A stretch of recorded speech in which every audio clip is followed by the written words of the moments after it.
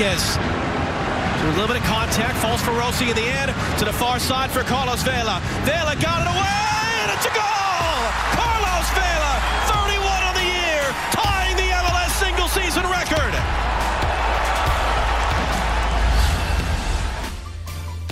There's a little bit of a different look for LAFC lately. Carlos Vela has been an MVP candidate. Not an MVP candidate. He's been the freaking MVP, playing as a right winger throughout most of the year. And this is his basic thing right here. He gets out in space. But part of it is this is Adama Diomande. He's their center forward when he's available. And because he was checking back, he was allowing Vela to play higher. When Vela plays higher, it's just one touch to him into space. And then Diomande makes a good diagonal run. It opens up for a goal for Edouard Atuesta. Of course, nobody's allowing LAFC to play in space anymore. They're compact. They're sitting back. They're being compact, and they're saying, okay, you're going to have to break us all down. Now, this is a month ago with Diomande still in the game. You could see him right here.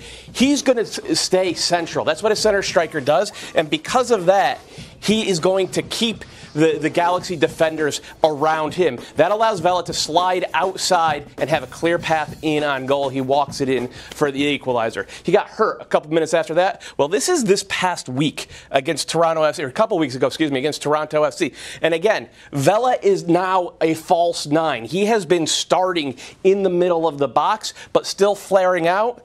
Look how many how many Toronto FC defenders are actually going out to the right-hand side. I see what you're doing there, Doyle. Yeah. I see what you're doing there. It's a big circle.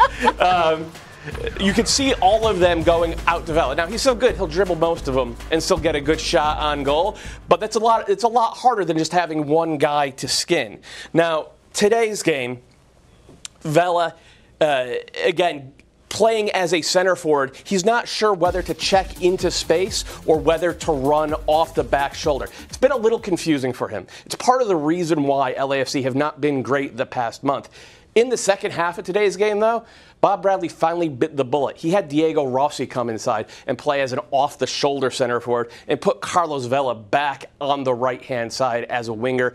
That's what opened up space. If you watch that goal again, that's Carlos Vela on the right wing with the ball on his left foot, doing what Carlos Vela has done 31 times now this season, guys. I'm going to make some more circles. I'm going to practice over here a little bit because we got another segment coming up. I'm telling you, I get anxiety every time one of you goes over to that board. This side, yes. I don't know how you do it. You're right in everything you said. I would sum it up this way. When you look at the teams they've played against in the games they've dropped points recently, Galaxy, Minnesota, Orlando, Toronto, Houston, these are all teams who put 8, 9, 10 players, not just back. I mean, we're talking within 30 yards of their own goal. Bob Bradley has taken Carlos Vela, his best player, the best attacker in Major League Soccer, if not this season, in league history, and put him into that crowded space. And I understand it, but if you just think about numbers, if you think about basic logistics, forget everything else, he has taken his best attacker, put on the most crowded part of the field, and that's always going to make it more difficult. Yeah, and just to keep it really basic, if you break a piece of your car, you don't take the most important part, the engine, and put it in the place of something that was broken. You let the engine run in the place where it's working, and playing on the right-hand side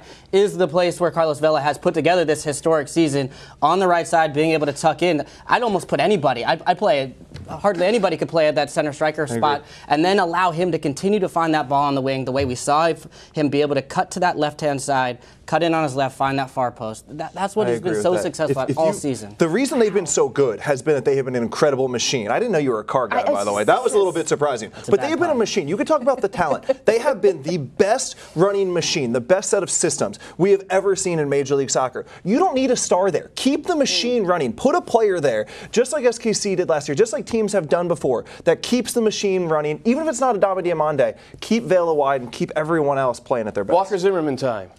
There it is. There it is. God, and Calen Carr dropping Carr analogies. My mind is blown right now.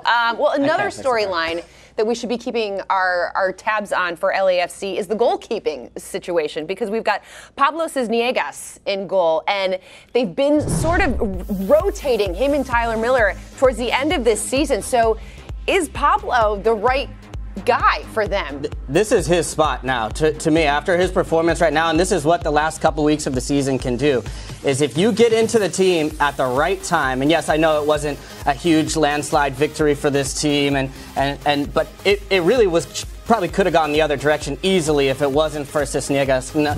And if you're paying attention to the press conferences and you watch Bob Bradley afterwards, he's had a number of opportunities to come out and say Tyler Miller is their #1 goalkeeper, and he hasn't. He said we have 2 good goalkeepers, we're trying to play whoever's the right guy on the day.